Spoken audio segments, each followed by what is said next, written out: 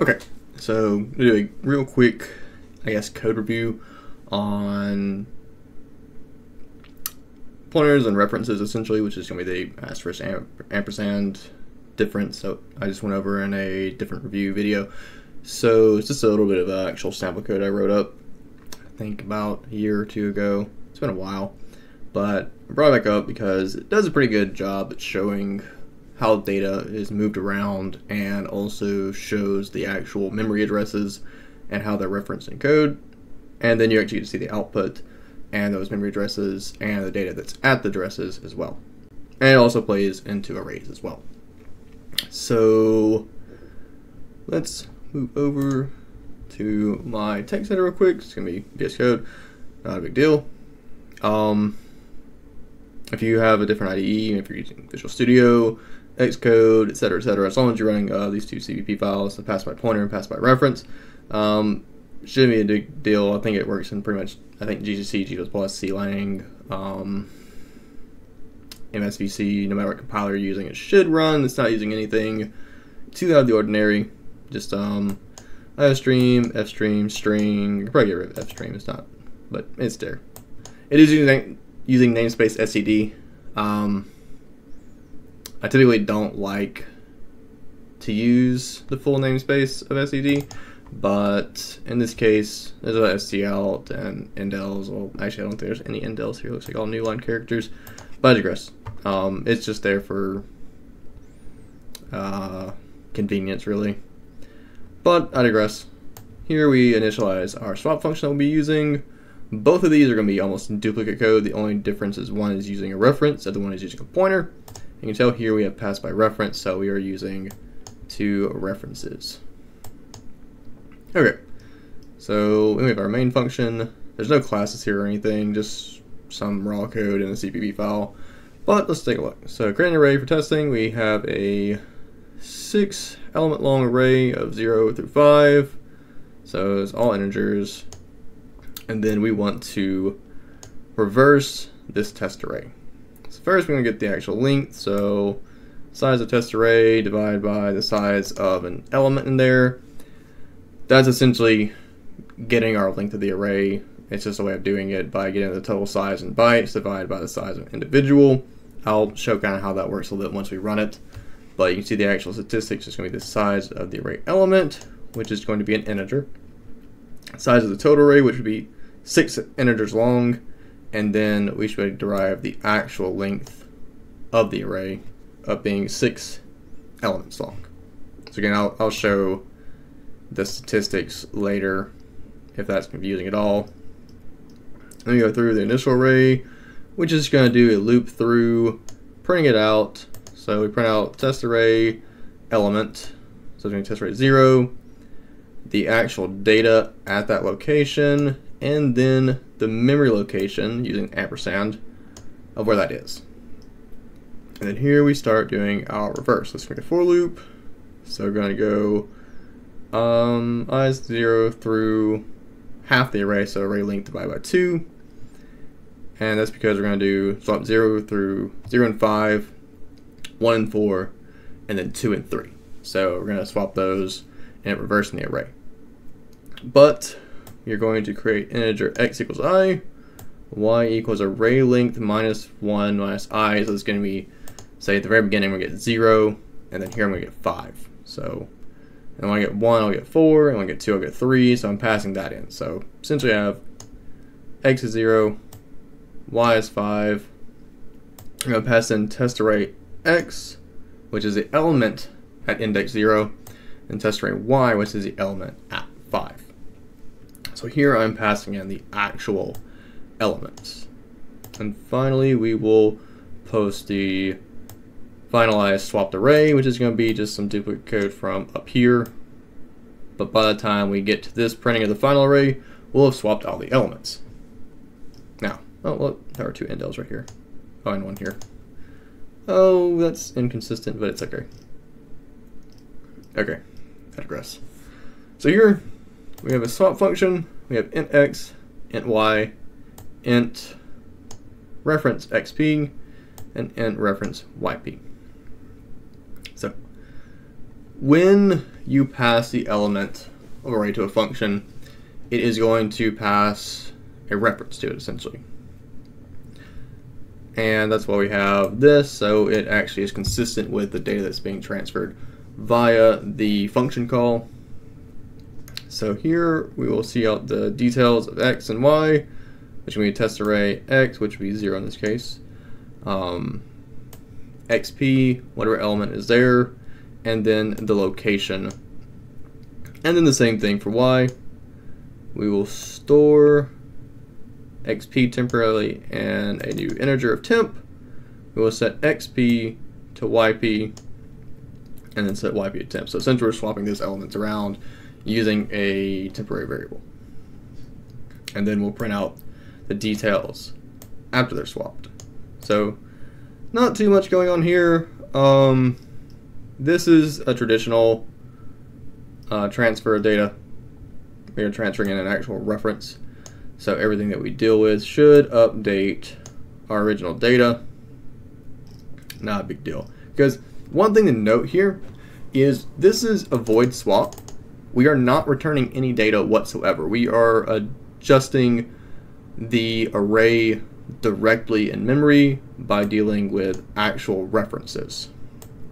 So since we're dealing with reference values, we're dealing with adjusting the data located at this memory. And that is how we are going to manipulate this array in our main function from this swap function without actually needing to return any data whatsoever.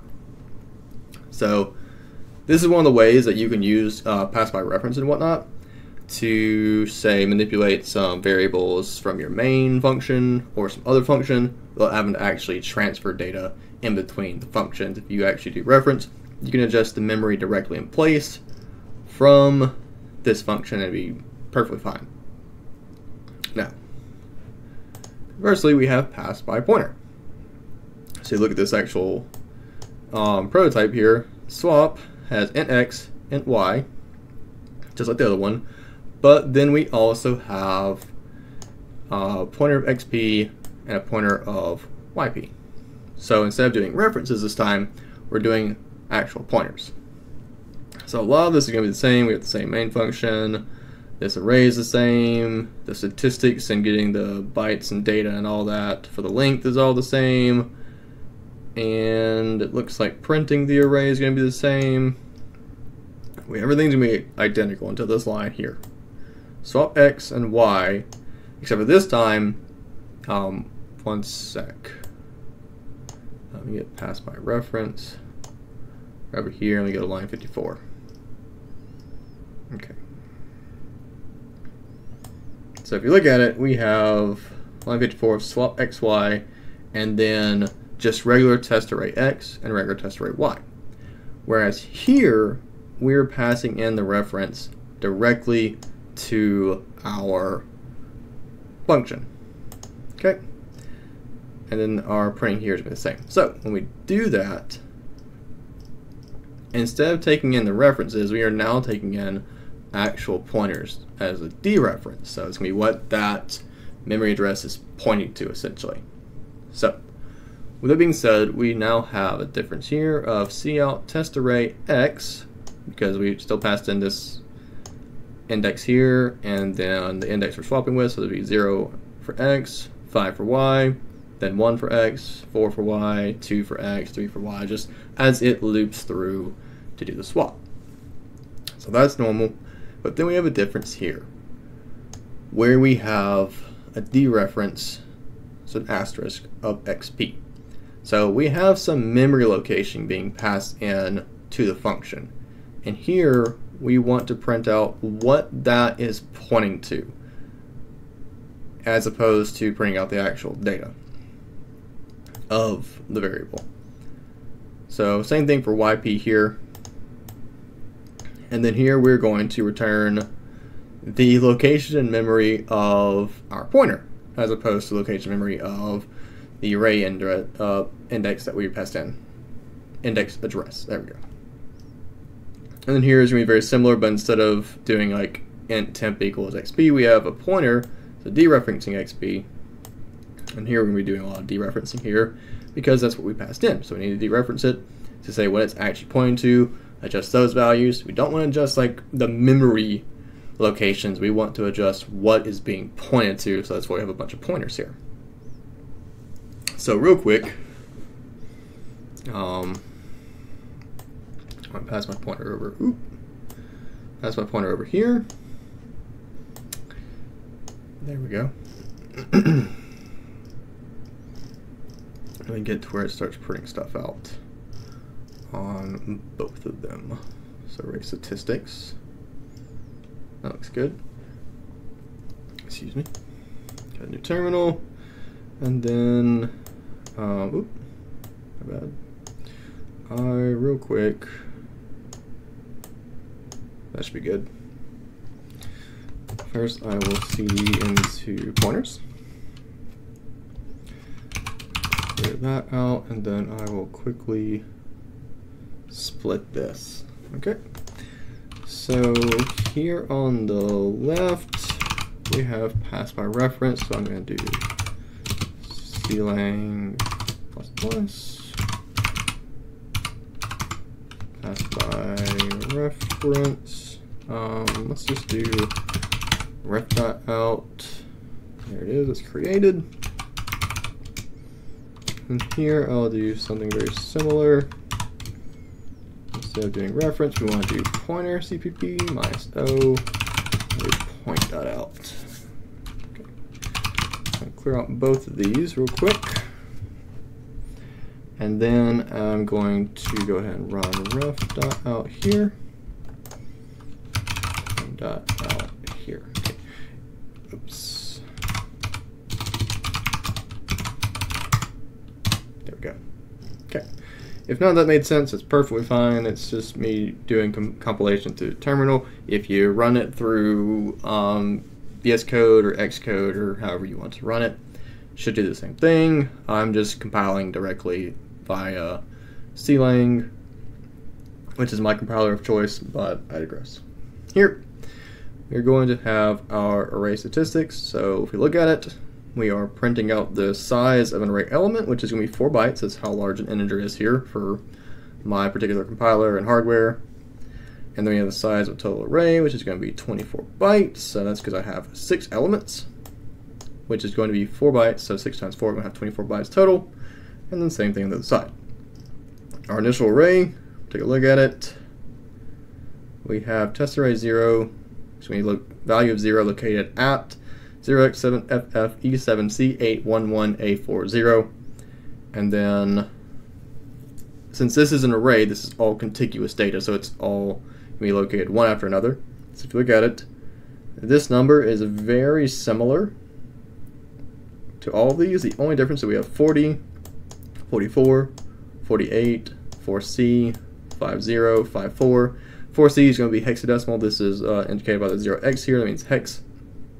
So all this is in hexadecimal notation, but you can tell that this is just integer after integer after integer, so on and so forth. And then same thing on this side, except for we just have a different memory address, which is completely fine. It's your compiler is going to put it somewhere in memory. That's completely fine, usually. But you have to worry about that. Just know that it is located here in memory for this program. That's perfectly fine. That number will change pretty consistently.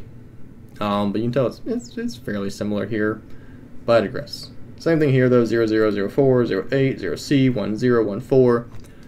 4 bytes after each other because it's contiguous data, because that's just how arrays work. Okay, so you start the reverse, and here we have test array 0, value 0 located at this memory address. So 40 and 54, so on and so forth. So here we're going to have, after our swap, test array 0, 5 located at 7ff e78111a40. Whereas here we now have this number. So you notice that when we do the before and after swap, these are the same, right? test array 5 and test array 0 are located at the same time, same place, no matter what, on both sides. And you're going to notice that pattern be consistent as we go through. So this before swap, after swap, these are the same pairs here. Next one out here, these are the same pairs. And that's fine. However, even though these are all the same pairs, there's a fundamental difference here. And that is, over here, when we get to before swap here, we see we have 4054, and then we have A4450, and then we have A484C. So these addresses on the left are changing, but the addresses on the right, B0A8, B0A8, B0A8, B0A8, and they're continuously staying the same. And then if you want to take a closer look at that, let's take a look at the initial array. A40, A44, A4A, A4C, so on and so forth. That is repeated here. These are the actual references that are directly at the array, because we passed in by reference. We passed in references to these actual index locations, right? Whereas over here we have 600, 604, 608, 6C, and then we have this B5B0, B5A8, B5B0, all this. But like, this never changed from the initial array to our final array. Those memory addresses are still the same, but then we have these two here that have no correlation to our array memory addresses. So how's that working? Well, before we get there, let's talk about the left side. So here we have some initial array with these memory addresses for each individual index. As we go up here and we look for a swap, we are just passing in the actual index itself. So test array X. And when that gets through, we have an ampersand of XP. So it's passing in a reference to that index. So it's passing in our actual memory address. Or actually, the data, and it's actually referenced. So that's why when we do at XP down here, it is consistent with that actual data. It's passing that in. So it's the same location in memory. Okay? So whenever we adjust it, we're adjusting the actual data and the array. So that's why all of our memory addresses by pass by reference are the same. When we do pass by pointer, one sec, we are passing in a reference to location that needs to be dereferenced. So we actually have this new pointer. So we create those essentially here. So pointer of XP, pointer of YP are here. And that's what they're pointing to essentially. They are pointing to each of these individual indexes accordingly. So whenever we have, say, 0 and 5, this is pointing at test array 0. This is pointing at test array 5. Same thing down here, even though it's the exact same memory location, we've just changed it to point to test array 1, and this is now pointing to test array 4.